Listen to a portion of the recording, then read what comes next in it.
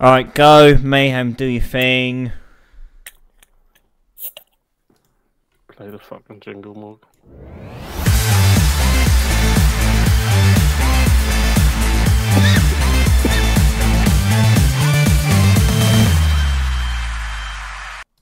Hello and good evening, ladies and gents, and welcome back to the Football Booth podcast. Joining me, my name is Fennon. I've got Mayhem with me, and welcome back. I've got Cam as well. How are we doing, boys? How are we doing? Yeah. I see Joel's got an yeah, I'm doing all right. I see Joel's got an alcoholic beverage with him, or is that an appetizer? I need it after today, mate. Oh, there's a few, mate. There's a few. It should have been a. See, any fucking time we Spit do it a out. treble lately, shut the fuck up. Any time we do a treble, right? The last one we've got Lenny being appointed in the showers. We can't even enjoy it. And this time, for fuck's sake, 24 hours late with this shit. Well, I'll tell you what, I thought it was going to be quite a jolly episode because obviously you made history on Saturday. That's what we do. Yeah, it was. There was. There's just been a lot of questions, and we didn't get any answers on Saturday. We didn't have to fucking wait long. Started to get answers on Sunday, but we didn't get anything concrete. That put a wee dampener on it. Not that it stopped us celebrating. And a remarkable achievement. Callum McGregor, 5 trebles, only player in world football, 5 domestic trebles. Celtic obviously world record 8th domestic treble.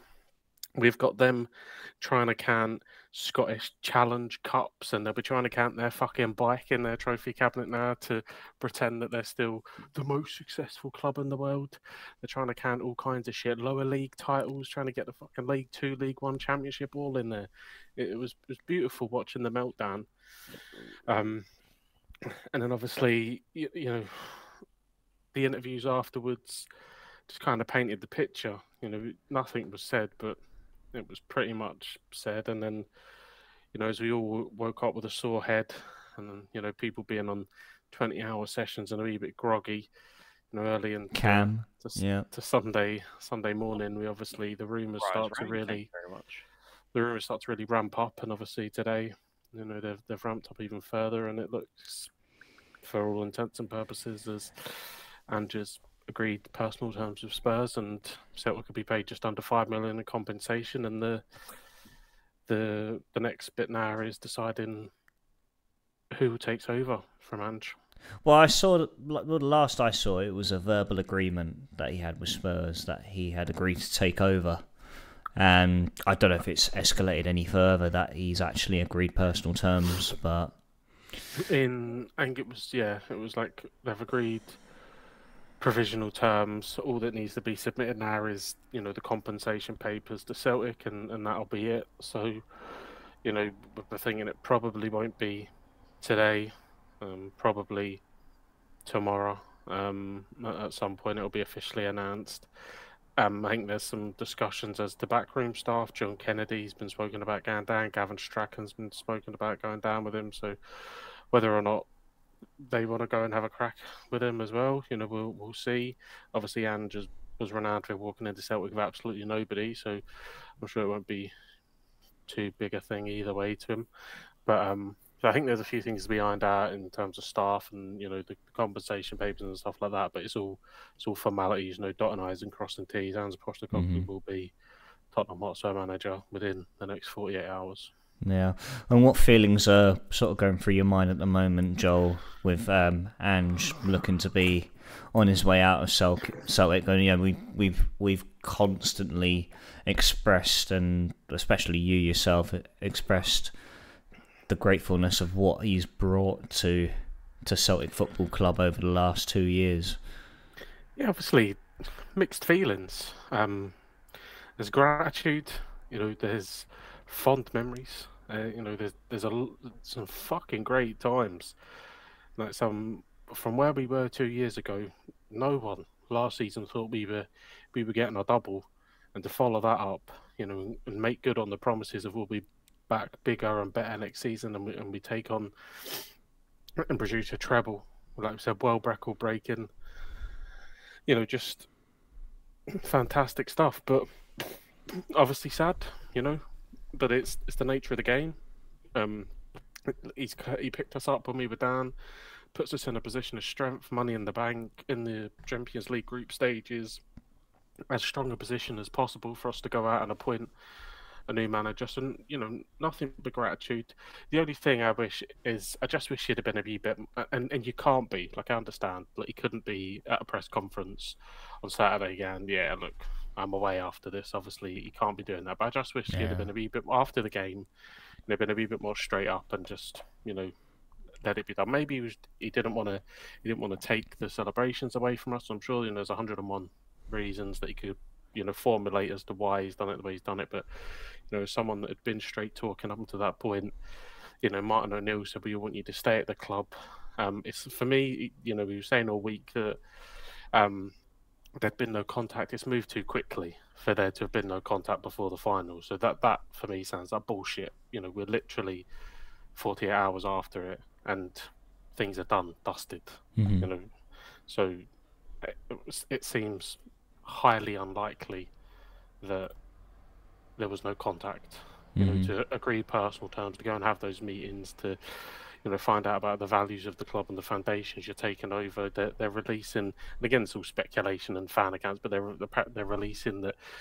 And Dembele, he's saying he wants to have a look at him before he decides what he wants to do with him. That doesn't happen over the space of, you know, 48 hours. You know, there has to have been more to that. You know, these rooms are kicked about for a long time. I think we've said multiple times, I wasn't worried about Brighton. You know, I wasn't worried about the Leicester one. I wasn't worried about where he's been linked, but this one was the one that worried me. You know, Tottenham felt like the project, felt like the chance, and that was one that worried me. And obviously, they haven't been able to acquire the people that they wanted. You know, they wanted Poch, they wanted Nagelsmann, couldn't get those over the line.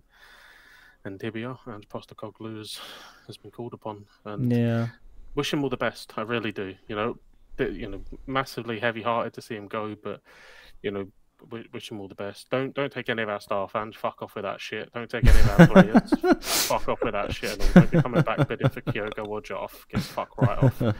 But wish him all the best. You know, you've got the riches of the Premier League now. You know, go and show everyone what you're made of. But don't be coming back for Joff. Don't come back for Kyogo. Fucking put that shit in the bin and, you know, go smash it. But yeah, it's, you know, mixed emotions. Yeah, and with you, Cam, I imagine it's more of a conflicting feeling. As much as there is disappointment, as there is with Joel, with Ange leaving Celtic, I think the exciting prospect of him joining Spurs. You know, what thoughts are with you at the moment? Nothing changes, mate. That's what the Spurs agenda has done to everyone. It's not. You can put you've got Jose Mourinho, who only club to not win a trophy with is Tottenham. You got Conte, the only team to not win a trophy is Tottenham, and Ange will do what he does at Celtic. He'll play open and expansive football, which Tottenham fans it's about it that they'll celebrate. He's not going to come in and do much this win. It's not got long enough. The Tottenham team's in disarray. Kane's away. Dembele, I'll tell you, it's dog shit. Sell him. Well, you don't need to look at him. That's why he's been on loan. He's not good enough. Like, he's not. So he's going to come in, have to really... Serie A winner at Napoli. Yeah, so... Can't be that dog, can he? So, what does he actually do?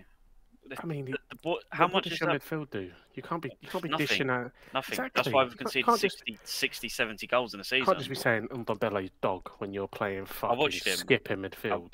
I'd rather play skip in midfield. At least he's a decent crisp. That's about it, mate. Lucky you're not a manager. Nothing changes.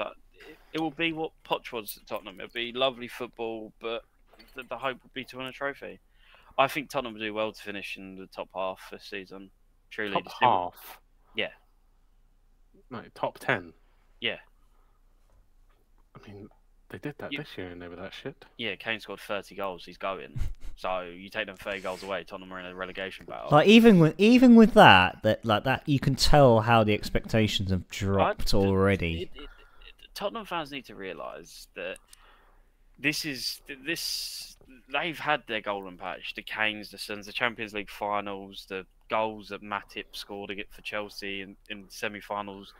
This is the peak because it's a fucking rebuilding stage. Until Levy goes, You must bang on like a Man United fan to get the owners out until they sell up and you actually get some oil money to back them. You're not going to compete in this league anymore. It's not. There's no manager better than Guardiola in the league. Then you got to look at the team. Do I think that Tottenham team can play football? Barely kick a ball this season. So. Well, it's going to be completely tore down, and just going to destroy the five at the back. How much money are you going to get? Because he needs 11 new players. Well, he's not going to get. Daniel Levy's already said he's going to have to work within his means in the transfer market. Off to Japan we go, I guess. See who we can bring in. But I mean, I know that it's not what you want to hear, but obviously there's the talk of Real Madrid opening bidding at 80 million euros for Harry Kane. Kane will be an idiot. Yeah, and a big factor being that Benzema is on his way to Saudi as well after he's announced he's leaving Real Madrid this summer. Kane can do something that only one player's done. Shearer scored 260 goals in the Premier League. Why go to Spain? I did see a post saying Saudi playing absolute 4D chess by signing Karim Benzema, so that Real Madrid sign Kane so that Alan Shearer's record stays intact. Just let Madrid sign Haaland, City sign Kane, and Kane can win as many trophies as he wants. Haaland's clause doesn't activate for 2 seasons though, does it? So he won't be going anywhere next season. I mean, it's just shit. Who? Haaland. Strong words. I don't think he's as good as what everyone makes out. He does miss a lot of chances. He's missed the most big chances created, hasn't he? He's missed 30 this season. I mean, he should have scored in the FA Cup final. Well, but we will get onto that. But no, I think what Morg was saying is it bittersweet? No, because I'd rather win. I'd rather watch Celtic win stuff. But it's the best pick out of a bad bunch, really. I'd have took Potter at Tottenham, but I guess we knock on and see what Ange can do in the window, and then re-see there if he can bring in a couple players. He needs, to be honest, it's 11 new players for that team. He needs a good goalkeeper. He's going to play obviously he's going to play the way he played at Celtic, so he's going to need wing backs. He's going to need centre backs. He's going to need midfield. I think he's going to need a goal scorer. Pedro Porro will be able to adapt that sort of inverted fullback. He's got 1 out of 10 then. But no, you said a name there. Like I don't know if he'd be interested. I don't know what the crack is. I don't know if we'll contact him or if we even bother. But I wouldn't mind Graham Potter coming up to Celtic. I think it would be. No, that's the manager. There's a couple names. Ryan O'Neill kicks about every time. Potter. No, too old, mate. This is what all the this is all the smoke that I wanted you guys to sort of say for when we went live. So, who would you like to take over at Celtic? Well, the first would be Potter for me, and then Scott Brown, probably a bit too early in his managerial career. But someone I wouldn't mind a David Moyes if West Ham went on to lose that final Wednesday. That season he had. You must hate football. Who else is there? I'm not taking an American that couldn't understand that Leeds are a fucking small club. And I'm not taking Brendan Rodgers back. I'd rather fuck that cunt on the street. So fuck that rat. Fuck Jesse March, Ted Lasso pish. Fuck that cunt. Yeah, the only thing he's good at is shooting is a fucking AR. They're pointless. Americans are pointless. Well, I heard. Well, I know when I joined the call before we went live that it was a very divided opinion on whether or not you would take Rodgers back at Celtic. I know you two are firmly in agreement that you wouldn't have him back. I can't understand. Like I don't know if people are still in shock or if they're in if their head's still spinning. But this is the cunt that we were on the cusp of. Whatever it was at the time, whether it was we've had that many trebles. It's actually hard to remember. And it wasn't the quadruple, but I think it was the treble that he was on the cusp of doing. It was in, it was in the fucking wherever it was back end of February, March, and the cunt slips out the back door and fucks off down the road. Right, fuck off, mate. Away you go. Right, you're done. Don't ever come back. But the worrying thing is, and I guess this is what happens when you start to think about it. Right. I said this before. There's absolutely no. This rumor has been out there for fucking ages, and it hasn't gone away. There's no way that the contact has been post the final. It's happened far too quickly. Brendan Rodgers was in attendance at the semi-final against Rangers for the first time. That's the first Celtic game he's been back to. No one could understand why he's there. No one understood why the fuck he had turned up.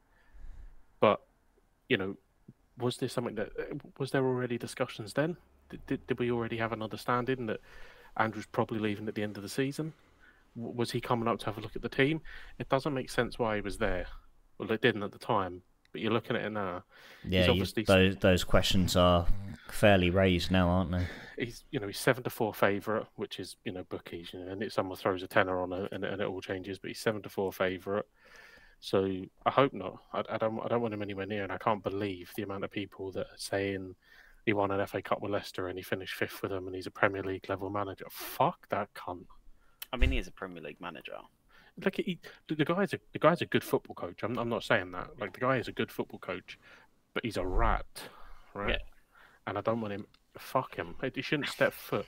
All that pish about Danny McGrain and all that fucking story, and he's a Celtic fan and blah blah. Fuck off, man.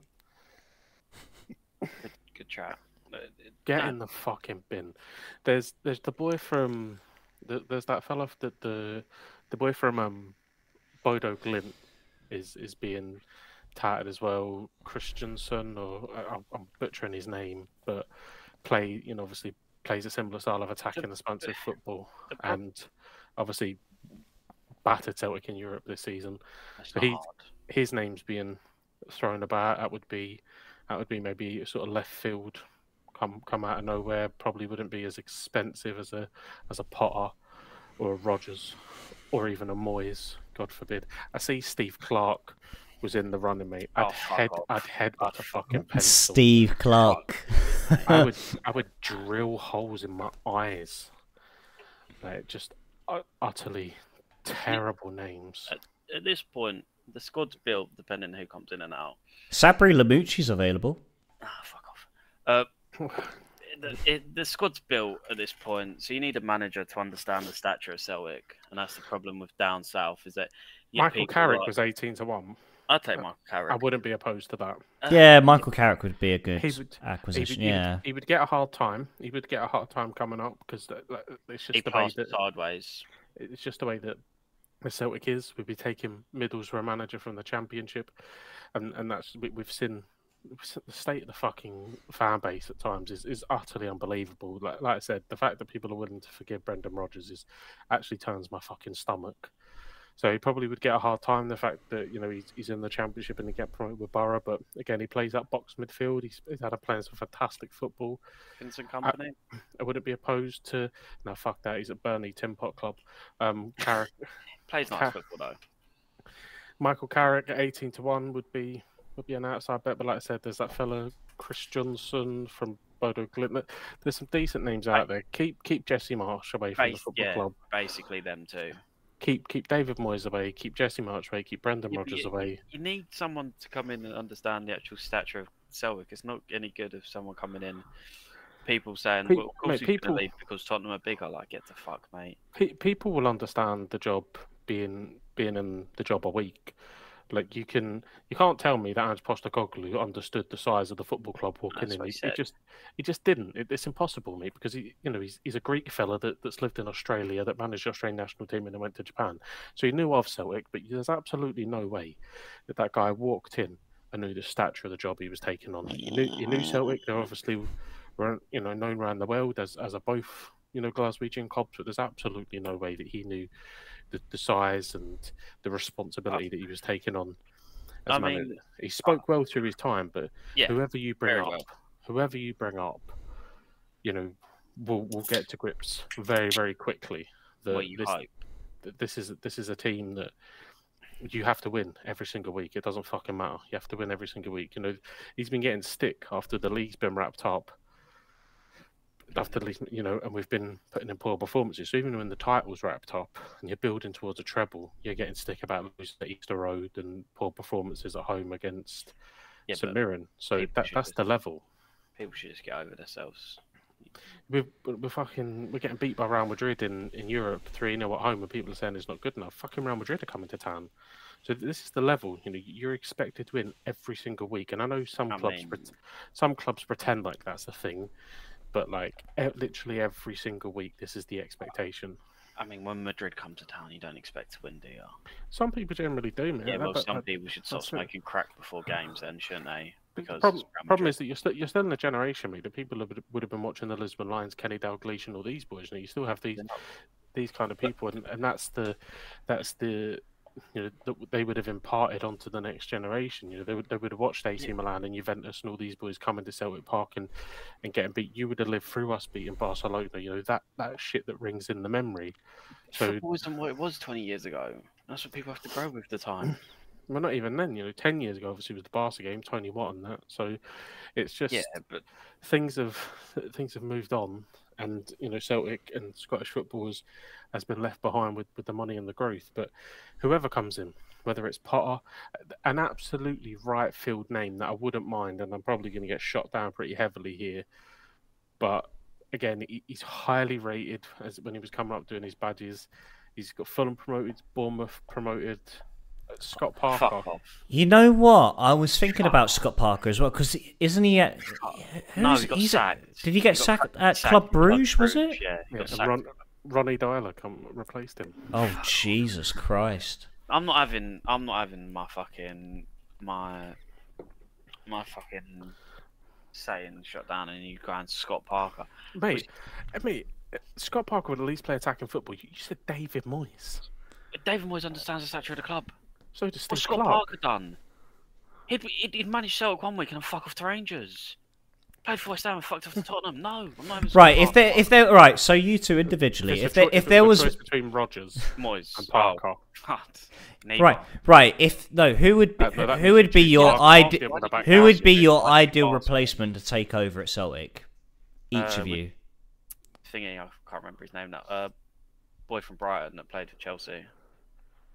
You mean Potter? Graham Potter. There you go. Yeah. Look, I think all things considered, who would I most like?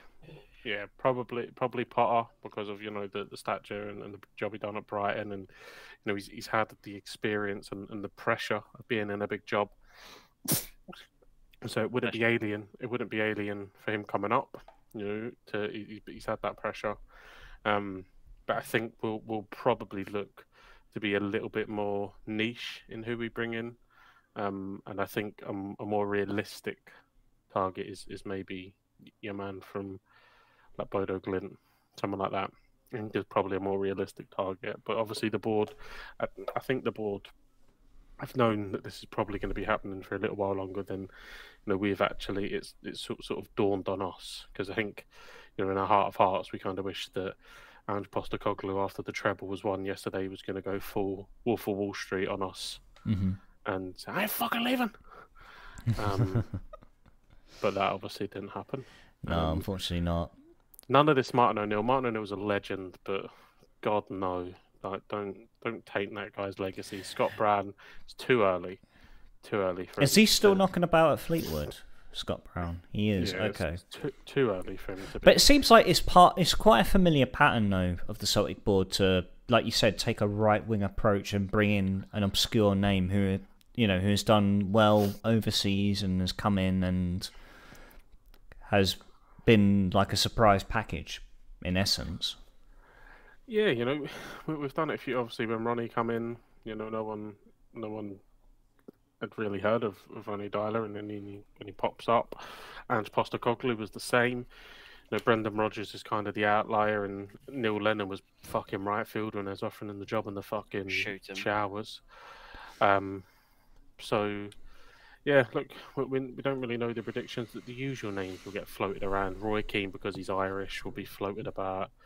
All that fucking pish will be floated about. So, hopefully it's just white noise, and I'm sure the board will have, a list of people that they're considering and they're contacting. But yeah, just keep the likes like Frank Lampard and all this. Keep that shite well out of the club, like. speaking of managers, Cardiff have announced their new manager as well over this past weekend. And just the 5th one this season or something. Yeah, might as well be. And just to put on record, never heard of him. Absolutely never heard of him. So, big name in Malaysia.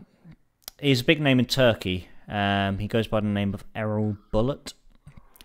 He was manager of Fenerbahce 2 seasons ago.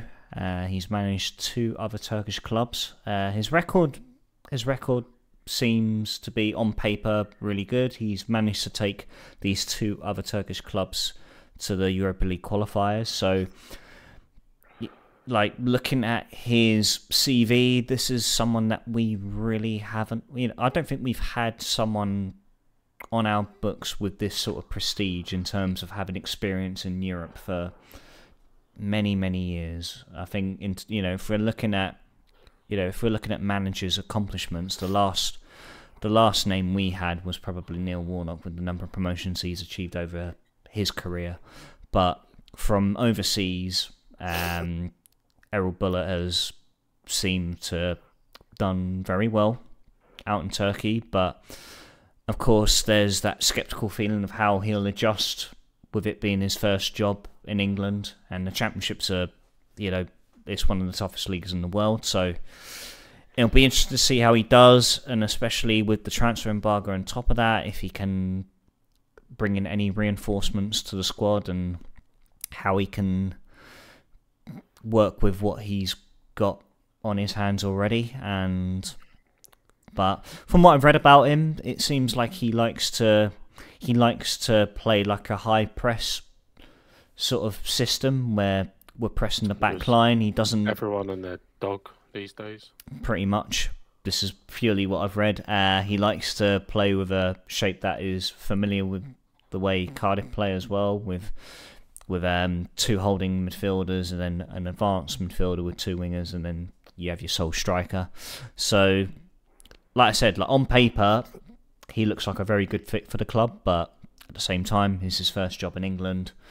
I just hope that he can adjust and adapt quickly, and the players and the squad as a whole can adjust to his philosophy and just see where he can take us. Like I was saying earlier to Stu, like if we finish mid-table or around 11th, 10th, 11th, 12th, essentially, it would be a successful season for Cardiff right now, because the state the club is in. Like we were very fortunate to stay up last season. I know a lot of people would say that purely based on mathematicals, where if Reading hypothetically weren't deducted those 6 points late on in the season, then yes, we would have gone down. But at the same time, if Reading had not been deducted those 6 points, we would have taken a different approach into those final 2 games against Huddersfield and Burnley, where we would have played a stronger side. We would have taken it. There would have been a lot more of a serious approach going into those last 2 games, and the outcomes of those 2 results could have been drastically different. But yeah, like I sort, if your granny had balls, should be your grando, all that kind of pish, Wow. People float that shite about, but at the end of the day, you stayed up. I don't know if I'm coming at it from, maybe it's naive. Like I said, I look out for Cardiff results, and I honestly have an affinity towards them. That's through you and doing this pod, and I honestly want to see them have success. But Lamouchi comes in and does the job that's asked of him, and then they put him in the bin. I don't quite understand. I didn't realise this guy had been at Fenerbahce, obviously, a big football club. That would have come with the world, the weight of the Turkish world on his shoulders. Being at one of those big clubs, Fenerbahce, Galatasaray, huge rivalry and expectation that comes from those clubs. So I don't think he's going to be phased coming into the Championship. Obviously, if he has that background, I think he's going to be more than capable of imparting himself and asking the players to go about things in a certain way, and he's not going to be phased if things don't go right straight away. But whenever you talk about Cardiff, you just end up going back to the same thing. Just What's going on? Like, why do you employ someone and say, "Here's the job, go do this job"? They do that job, and then they go, "I wish you all the best in your future endeavours." Where's the stability? It's Vincent Tan's logic. Like I was sitting here 2 weeks ago asking the same questions you just asked now. Like, I don't understand why Lamouchi wasn't given an extension. I think, like you said, he achieved the task that was given to him, and that was to keep us up. And I thought going forward, he got a good system going. I mean, by all means, yes, we weren't getting results week in, week out consistently, but at the same time, to make what is, it's a drastic change to a squad as well. Like 6 months isn't a long time. Not at all. But think for about a manager. Like, yes, you're not getting results week in, week out, but Cardiff City, at the state that they're in at the moment, simply, and the truth of the matter is, you're simply not going to in that league.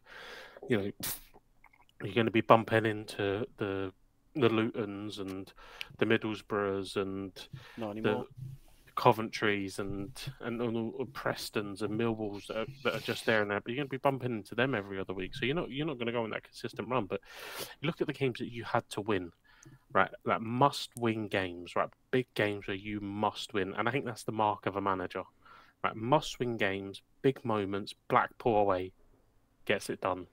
Rotherham away gets it done. Big performances at home to secure championship survival. That is the mark for me of someone that can call on their players and get the most out of those players. Right? There's just no way that when you're playing Coventry's and Bristol Cities, and as hard as it is to hear at the moment, even the likes of fucking Swansea, that have just got a structure in place and are settled and that mid-table, like that's a stretch. But those big games with those teams in and around you, yes, exclude Huddersfield because you was already safe and they were battling for their lives.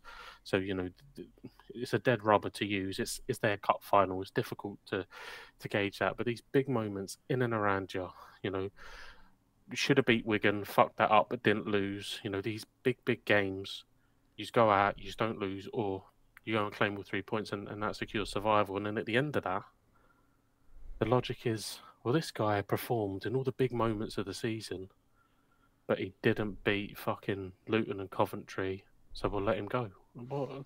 What the fuck? No, it baffles me. And, like you just mentioned there, the big games, like Bristol City, he beat Bristol City at home. We should have come away with a point against Swansea, and they managed to scramble away with 3 points in the end because that first half was shocking. Though. The first half was awful, absolutely awful. But again, the mark of a manager is, can you identify when things are going wrong and change it to improve? Exactly. And we managed to overturn that horrible first half. We were 2-0 down, and we managed to bring it back to 2-2, and then they get a dodgy free kick in the 96th minute when there was 4 minutes added on. Like, we won't go into it too much, and they get a scrappy goal from that. I just think it's nuts that this guy that has been successful in the Championship to a degree, qualified for the playoffs. Almost qualified for the playoffs, yeah. Oh, did he not make him? He fell. Yeah, they fell away on the last day of the season. But again, one fixture, fine margins. Was competitive in a promotion push. In a sleeping giant that had been in the Premier League and come out and struggled to get back, sounding familiar. And you've got that locked in. He's done his job. Probably thinking, right, if I come in here, save him, then I can have a proper crack at this next year. And what I imagine has happened is, obviously they put him on a temporary contract. He's done his job. He's gone into the renewals. He's asked for a little bit too much, and they've gone, "Nah, fuck this," binned him, and just rolled out on this new fella. This is it. I mean, that's all speculation. You yeah, can either confirm or deny, but the speculation was even more scary in the build-up to Erol Bulut's appointment, because the names that were being pulled out, the odds on the bookies, like the scariest name that I see being pulled out was Steve Morrison coming back. And it wouldn't have surprised me at all if Vincent Tan had decided, you know what, yeah, we made a mistake here. We're going to bring you back in. I think he got a harsh deal. like this is the thing, like because I didn't want him sacked essentially, but like I said, you know, to bring him back in the state that we were in, and like the way, like, you know, because I felt that we had evolved under Lamouchi in some sense, and to bring Morrison back in, and I just felt like it just would have been, like you said, it would have been bittersweet, but at the same time, I think there's names out there that would have made look. We can't judge this fella, right? Like I said, you know, Fenerbahce is a big football club, would have come with a lot of pressure, but even someone like, what's your boy, like Michael Duff at Barnsley, that's gone in there, done a fantastic job. They were brilliant in that playoff final, down to 10 men for the majority of the second half and all of extra time, and Josh Windass pips him in the very last minute of extra time. You know, obviously he's another season in League One now. Playoffs are finished. Would he been worth a punt? I think so. He's done a fantastic job there. You know, so there's plenty of other people like this. Is again, you know, this is probably one that would be shut down if any Cardiff fans are listening to it. But you know, Robbie Nelson, I always thought he got a real tough go of it at Hearts. I thought he'd done a fantastic job there for many seasons. Yes, he's an absolute bam up prick that has absolutely no fashion sense, and he's a moaning ball bag. But you know, you're trying to get performances out of fucking Robert Snodgrass. You know what I mean? It's a different level. Any time you get a decent player, they just get absolutely pinched. You're looking, obviously, the boy that's now at Brentford, the Scottish left back, Hickey, had him, and then gets pipped. Suter gets pipped straight to Rangers. So any time you get a decent player that's showing any kind of form or talent, they just get taken away. So I think he done a fantastic job to achieve what he achieved at Hearts. Hearts fans had it out for him for ages for whatever reason, but you know, I think there's people out there that make it a bit more sense. But look, you can't be too gun ho. You know. No, of course. You know, I'm very. There's very few names that I would really shoot down right away before getting behind them when they've, you know, been in the job one day.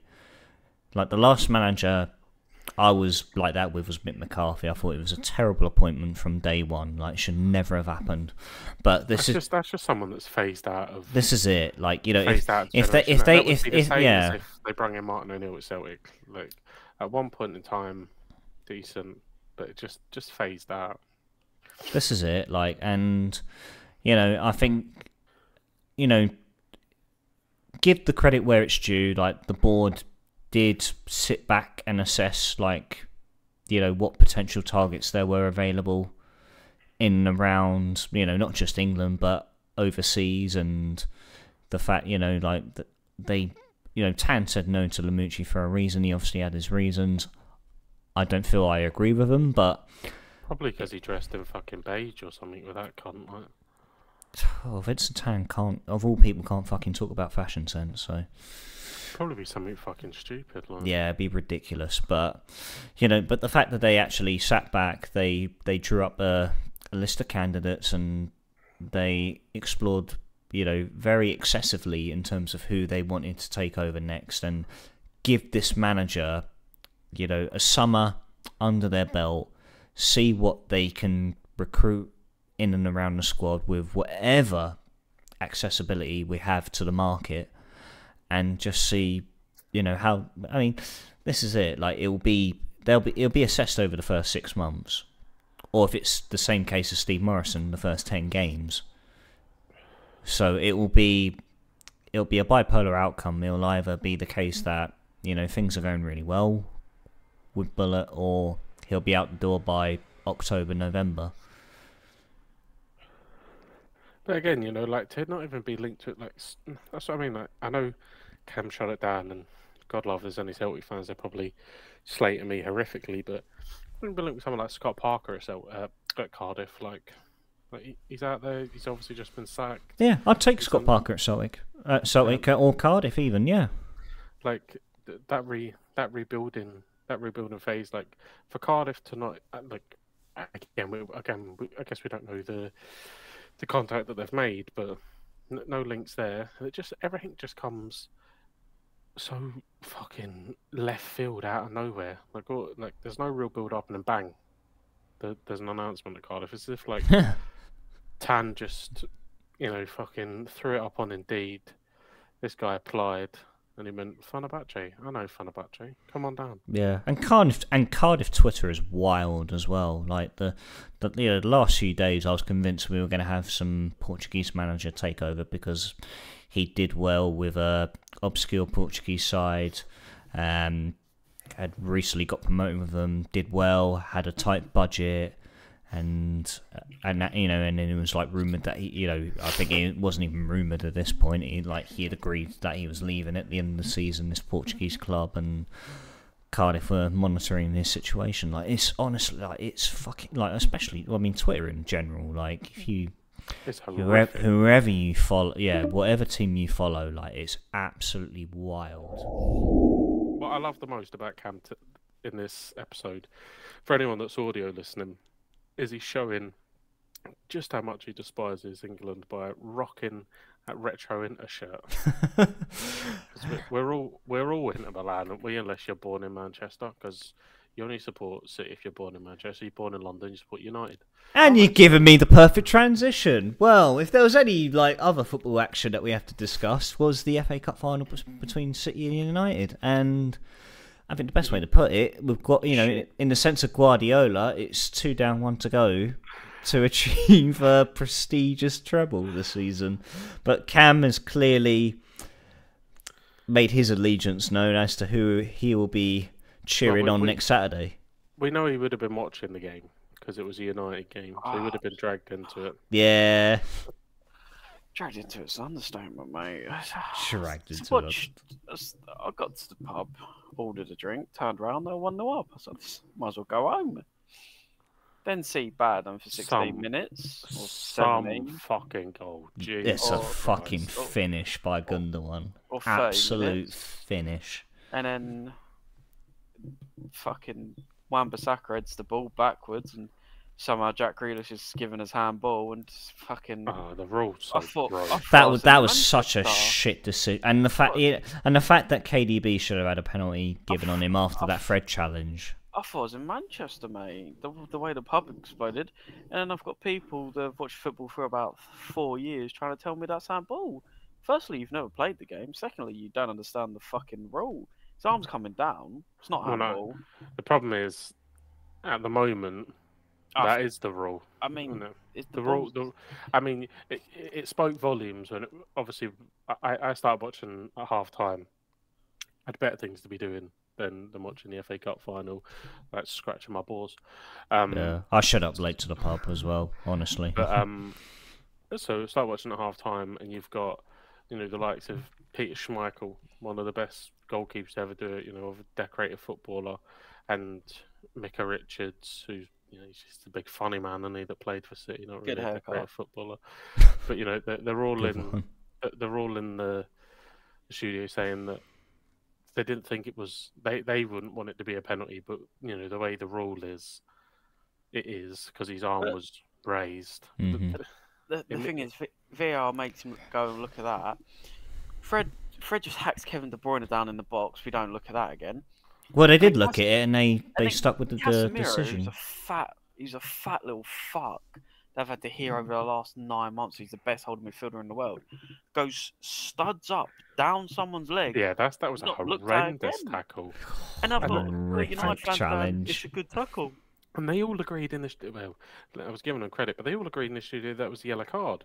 They're like, "Yeah, I think this was a yellow card." Then I see it, yellow card. The fuck do you mean? He's half up his leg. What are you talking about? When you boil it down to Man United fans, big this up as we've got to stop them from doing the treble. We've got to stop them. We've got to stop them. They turned up nice in their bucket hats. You didn't show up. You played like shit. And I'm watching people combine the 11 and getting 6 Man United players in there. You're talking about one. What 6 players are they getting in there? Are you not talking about the 99? Are they not combining the 99 treble? No. They're talking about this season, mate. I was going to say 99, fair enough, but this season, 6 players did they manage to squeeze into that 11? Some can't add Wan-Bissaka over Kyle Walker. Bollocks. Varane. He had Bollocks. Martinez. He had Shaw. Bollocks. He had Casemiro. Bollocks. He had... No, look.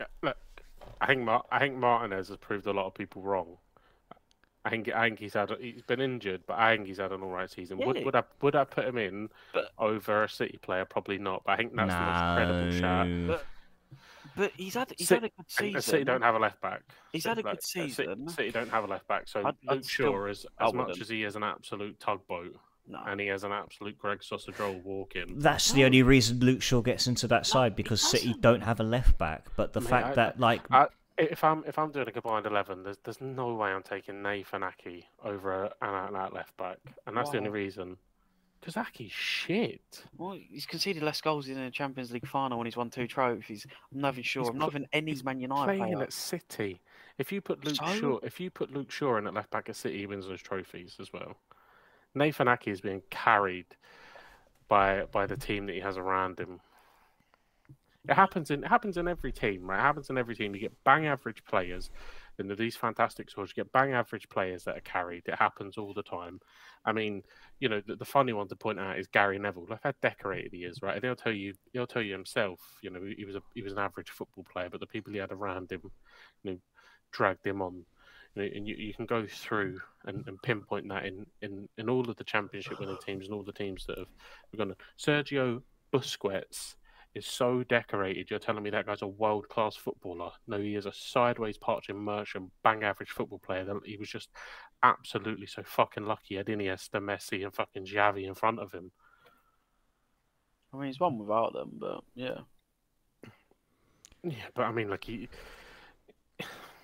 I mean, it's not as if he's then all of a sudden started to play with shit players. You know, he's playing in that Barcelona team, but most of his trophy haul, and he's playing with fucking world-class players in front of him.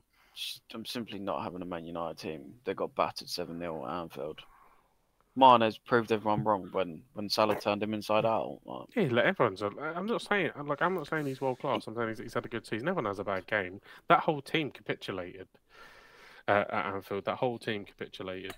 I'm not having. Do you know what? I'm not having Man United have a good season. They finished third with a shit trophy and got battered like 4 or 5 times. Ole Gunnar Solskjaer had a better season than Ten Hag. It's a fact. For them, it's a decent season. Obviously, no, it's not. Their aim. Their aim. They're the biggest club in world football. Yes, 100%. But their aim.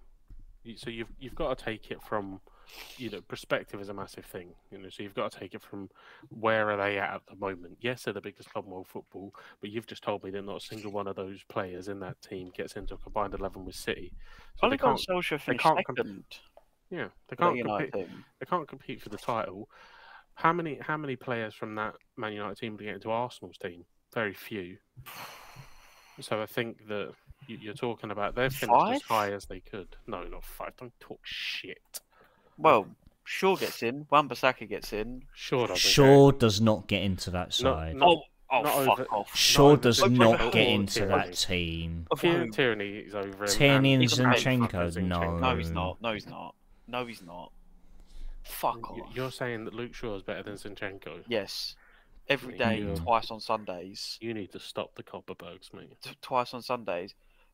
Casemiro. I have never seen Luke Shaw pull a huddle into the middle of the field and talk to players. What did he do? He fucked the league. He fucked the league. Casemiro would get into that team. You just told me that Ake, right, was a great player because he'd won all these trophies. Zinchenko's got double those amount of trophies. No, he doesn't. Yes, he does. He lost Arsenal the league. Shit performance at Anfield. Brought the huddle in and fucking they lost. We're off to Wikipedia, boys. You're telling me that Zinchenko doesn't have double the trophy haul. Wikipedia, have you not got a bare source? I can't wait for this call to end and you look like a helmet. You got some good source if you're saying fucking Shaw's better than Zinchenko and Tierney. So what have we got? So we've got Ake as 3 Premier Leagues, an FA Cup, and an EFL. So you're telling me it's 3? Zinchenko's definitely doesn't have. So it's not double then, is it? I don't know if you pass well, wait. I stated that Zinchenko had won double. Nathan Ake, 5 major honours. Zinchenko, 10. So I didn't pass him as Cam, but that's double. So I appreciate your time and your gub you're talking. But 4 Premier League titles for Zinchenko, an FA Cup, 4 EFL Cups. And Oh, 4 League Cups. Wow. what you fuck you talking about? Wow. Fucking one of Aki's is a League Cup, so we're discounting that, you fucking dickhead. Okay. And Well- and a beautiful Community Shield. But anyway, major honours. If you're counting the Community Shield, that's 11. If you're not, it's 10 and it's double. So you know, I'm not having a bang average left back. you was about to have Aki. He's a better player. The honours say different, mate. Okay, Cole's got a Premier League medal, so he's a better player than Harry Kane. Great Truth. point. Great point. Stupid. Fact. One got moved on. Right, but we also can't compare Cole and Kane because Kane's never played at Chelsea and never been in the team competing for the league. Zinchenko and Aki play for the same team. That's why we can compare. And one got moved to a team that one got moved and then got moved into a position he doesn't play because they don't need. Do you know why Zinchenko got moved on? João Cancelo, not Nathan Aki. What the fuck? What are you talking about? He went off and now he's fitting to the team and see better without him. Because João Cancelo threw up a huff. Zinchenko got moved on because of João Cancelo. If Cancelo was throwing us up this huff at the start of the season, Zinchenko never moves on. No, he would. Yeah, he would never go to Arsenal if Cancelo for a shit fit at the start. Zinchenko would absolutely still be at City if Cancelo for a shit fit at the start of the season. So you just can't take Luke Shaw over. KT plays 10 games a season. He's a better fucking player than that guy. Wait, he's not because he plays 10 games a season. How many games is it? You're talking like Luke Shaw's played every game this season. No, he hasn't. But whatever. Then I'm still getting 5 United players in that Arsenal team. How? Who else would you put in that Arsenal team from United? I'd have Wan Bissaka over Ben White. Ben White's not a right back. Fair. Yeah. I don't think Wan Bissaka's that good, but fair. Under your logic, surely Marnos gets into the centre backs partnership. This is a good season. Over Saliba and Gabriel. I'm having over Gabriel. Wouldn't have him over Saliba. I'm having 2 midfielders. I'm having Casemiro and yes. Fernandes. I'm having Rashford. Who you can't have Rashford. What do you mean I can't have Rashford? Because Martinelli's their top goal scorer and they finished second. Rashford's got 30 goals. 30 goals in what? In all competitions. Right, well, fuck off all competitions here, mate. Like we're talking about in the Prem. That's he's got more goals. Rashford's got more goals than Martinelli. Play him up front. Why would you play him up front? Wait, so you'd have Casemiro over Thomas Partey, I'd imagine, and then you'd have Fernandes over Xhaka. Yeah, because Xhaka's dog. Yeah. And I'm having Rashford. And Rashford over Martinelli. Yeah. Okay. That is some crazy claims.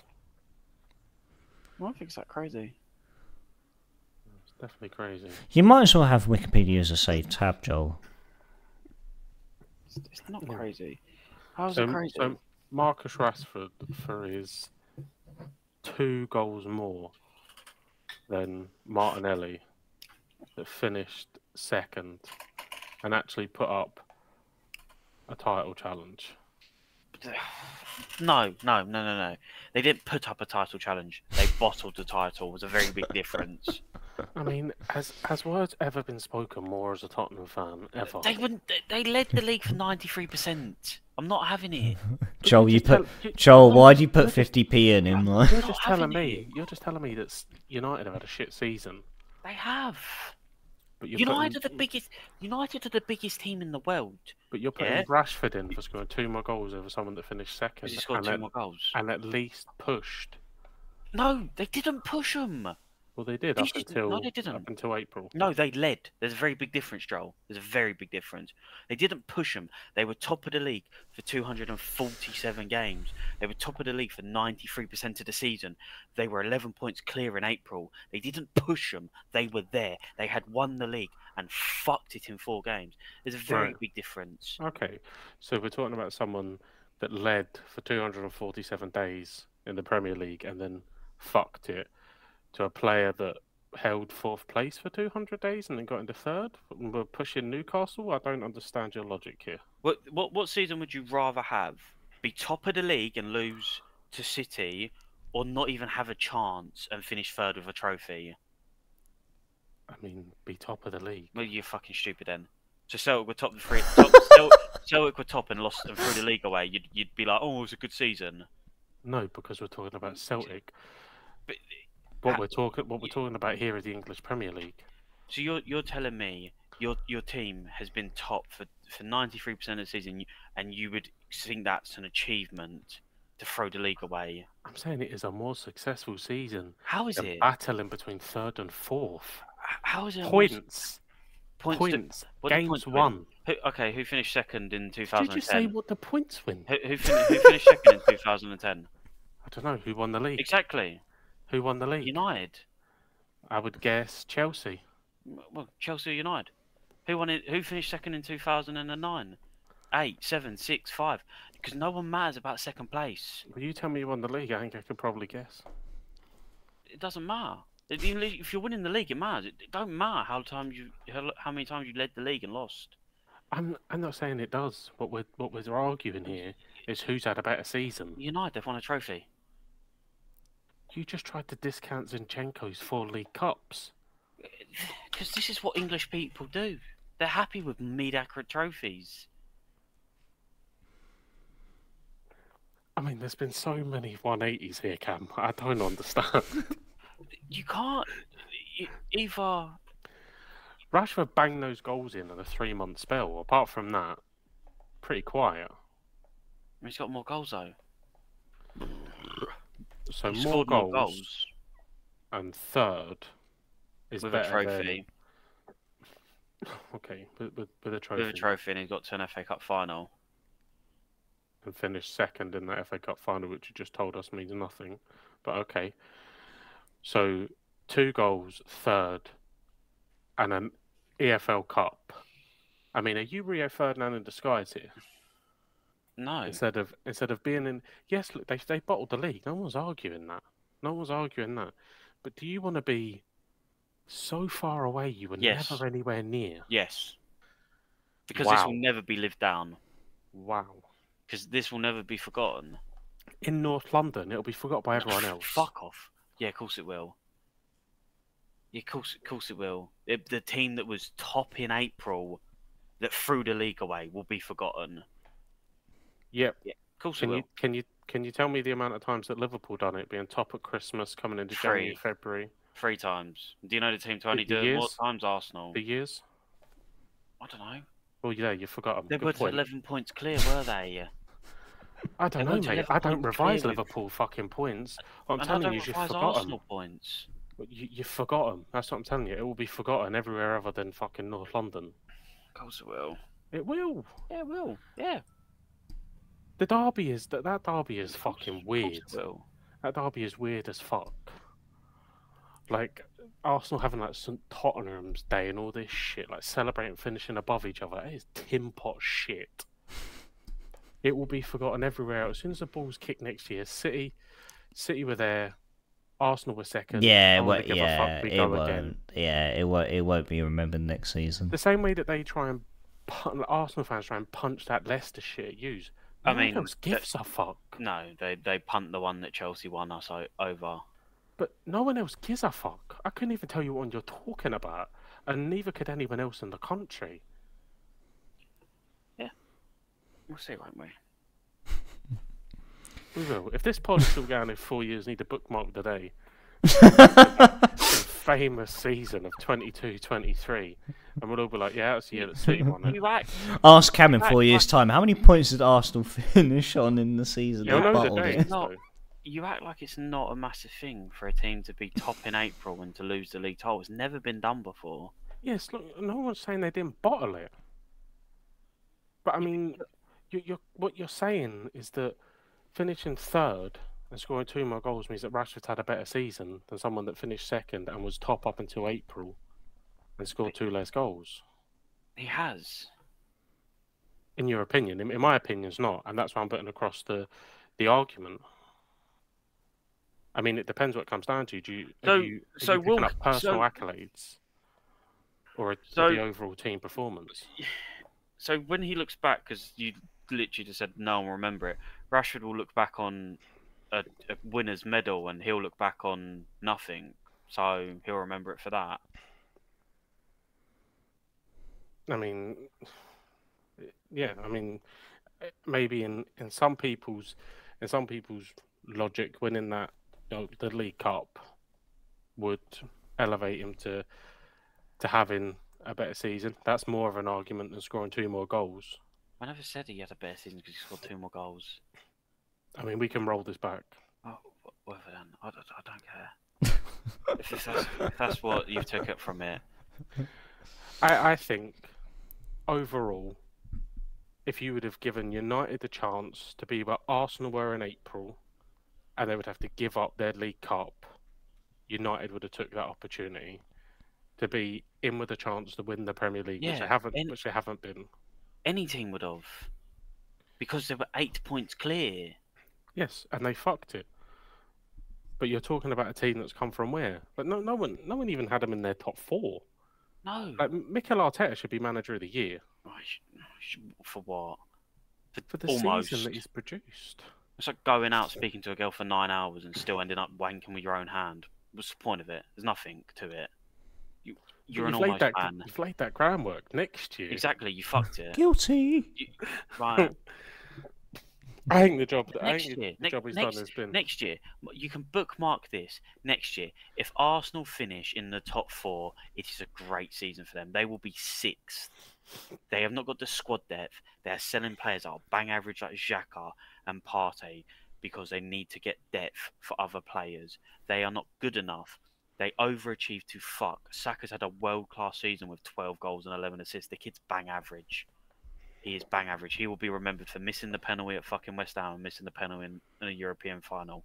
That is all that boy will be remembered for. Like, they've overachieved to fuck, and there are Arsenal fans have just believed the hype around the club. The players are not good enough to be where they were. They had so many teams dropped Of course, off. you would believe the hype. If you haven't been in that position for nearly 2 decades, of course you're going to believe it. Of course you're going to get caught up in it. Like I don't like Arsenal fans, like the way that they run their mouth, but I think this season of all seasons, they're allowed to be a little bit hyped up. Yeah, you're allowed to be hyped up, but you don't tell them you've won the league until you don't print. Look at this. Look at the shirt they released. Yeah. Golden, I know. Golden. Yeah, okay, yeah. Did you think you'd won the league already, boys? Releasing that top, because what silverware had you won? That's when you win something. You release golden bits. No, I'm with him on that. Yeah. You celebrate and get back into the Champions League.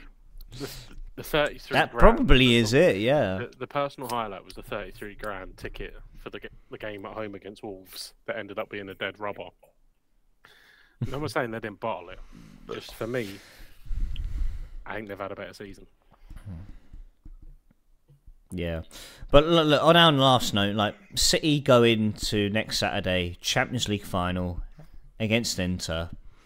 What could potentially be a club's most historic season since the '99 season that United managed to achieve? Like, I mean, what are our predictions going into that game? I think that City go in as huge favourites.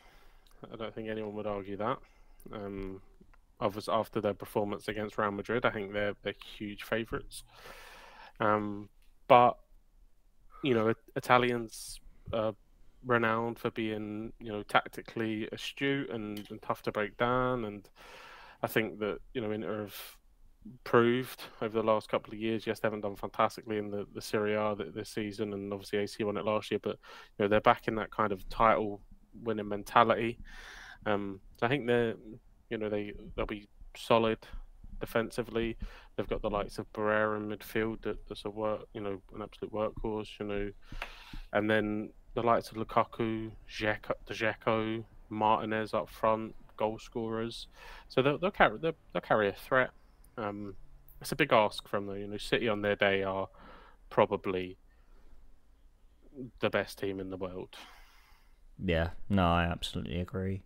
And what a feat this would be for Guardiola to achieve this treble of the Premier League, the FA Cup, and the Champions League. Not only will it be Man City's first Champions League in their history, but especially did anyone put himself through watching that utter shit show that was Seville versus Roma. No. I didn't actually watch the game. I watched but highlights. I mean, I saw the clips afterwards, as in the clips at the fucking airport. Yeah, good. Fuck 'em. Fuck 'em, mate. It's, the referee's appalling in the game. Mate, the game's out of control, and obviously he's lost control. I'm watching it and thinking, honestly, my understanding was like, fuck me. I would not want to be ref in this game. Anytime you blow the whistle, you're surrounded by 6-7 people. Like, the game was just out of control. No, I don't give a shit what he's done, mate. He doesn't deserve that with his family at the airport. Well, fucking, just UEFA not buying him a private jet. You see what Jose Mourinho standing at the car park again. Yeah, well, I think that's what really encouraged the fan behaviour at the airport, wasn't it? There's no need for that shit. I mean, Roma were decent in the first half. They were shit in the second half. Should have had a penalty though. For what? The handball. What is that? The one like in extra time? Nah, it's the one in the first half where he moves his arm towards the ball. Oh, I didn't see that one. His arms are like, I don't know if I get it. It'd be like, I'll stand up for you. I'll demonstrate you. His arms. Okay. His arms are down here, and the ball crosses in, and he goes, whoop, just whoop, and it hits it there, and the ref goes, nah. Goes to VAR, and he's like, nah. But in all fairness, a big talking point is the Ross County Park Thistle game. The ref went to the monitor, kept his decision. Good on him. That he game was shit. was... He was shit. But, We actually could have covered that game as well. That game was mad, mate. Yeah, I said it was 3-0 and they scored. I went to Dad.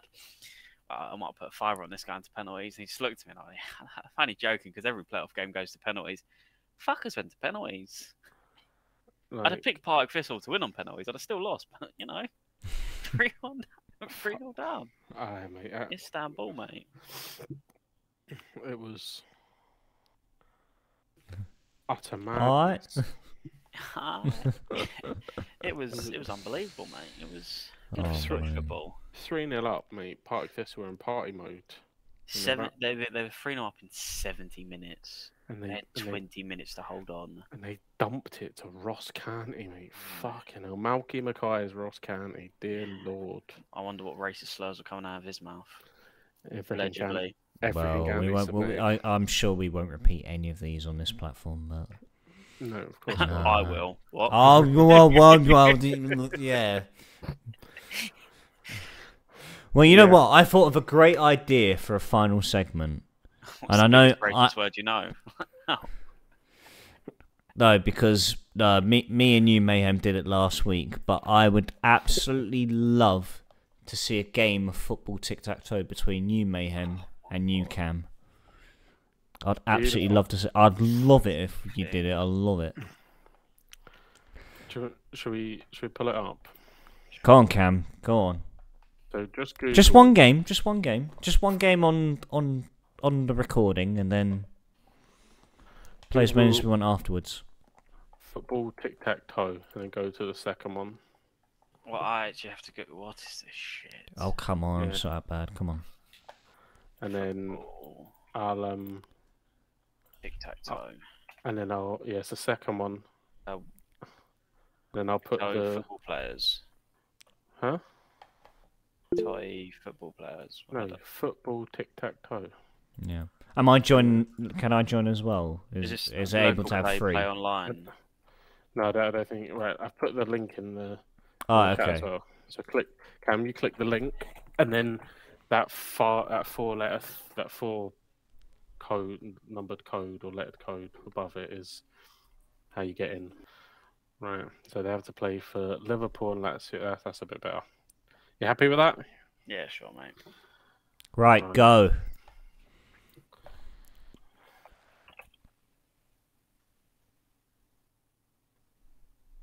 It's noughts and crosses if you didn't guess it already. Is it? When is it my turn? It's your turn now. Clicking on. Oh, you How have do I much do to this? learn, young grasshopper. You scroll down, search player. Why is it saying it's your turn? I'll skip my turn. It's you, mate. So search player. You search the player, and then you click on the box of what it's applicable to. It just says it's still not your turn. So what the fuck do you keep doing? I have no idea, mate. Skip turn. No, right. I've skipped my turn, so it's you now. Why does it keep saying it's my turn? I don't think. It just says zeros waiting. What's happening? Should I change? Have I changed what team am I? I'm X. I don't know what's happened here, mate. I don't think you're in the right one. Get the room. I sent the. Right, Go go to on. work. Wait, set up a new one. I'll see if I can try and join. Right. That's the code for you, Morg. Right, there we go. I'm in. All right, let's see. We've got Celtic again. World Cup winner. That'd be easy. Ah? It's easy, mate. It's loads. Ah? Cup winner. Loads. Alright, well, let's learn to walk before we start running. A World Cup winner that's played for Celtic. A Celtic player that's played for Napoli. I'm struggling, mate. Not gonna lie. A World Cup winner that's played for Celtic. Fuck, did Gabriel not play for them? I thought that the Brazilian defender Gabriel played for Valencia. Do you mean Gabriel Paulista? Oh, that may have been him. Fucking hell, that's a struggle, isn't it? Oh, what year were you born in? That one? 98. God. Right, so you think Gabriel Paulista. Is that the one I'm thinking of? Yeah. Yeah. Correct. No, I couldn't do you dirty like that. Valencia and us. Napoli and us. What is it with the Celtic ones? I can't do the Celtic ones. So France won it in 98, Brazil in 2002. Oh, I don't fucking know. I wonder, was Juninho part of their squad in 2000? It seems like a long shot. He fucking was. Ah, fuck off! That is unreal. Fucking Juninho this, Juninho that, cool. Valencia and Celtic. Who's played for Valencia and Celtic? I wonder, where... No, I think I'm from Lazio. I'm going to risk it for a chocolate biscuit. I think it's wrong. What was it? What? Huh? What Carlo Di Canio! Play for Napoli and Celtic. Beautiful. Now can I rack my brain and find a Spanish player? Has there been one? No, he wasn't there. Has there been one recently? Oh, I don't know if you were there. Were you there? No, you weren't. Shit. Oh, mate, you do well. Oh, really? Yeah. Like, What year? 12 to 13, but I mean... 12 to 13. 12 to 13. On loan. To what? Celtic? Yeah. You do well because he only made 2 appearances in 6 years at Valencia. Ah, maybe. He was on loan to us 12 to 13. I don't even remember any fucking Valencia players. Because he wasn't from Valencia. So you're talking about like 2012 is when they died. Is that a striker? I don't know who the fuck he plays, mate. I hope not. Does it begin with R? No. Oh, he's a striker. 1985 he was born. He was on loan to us.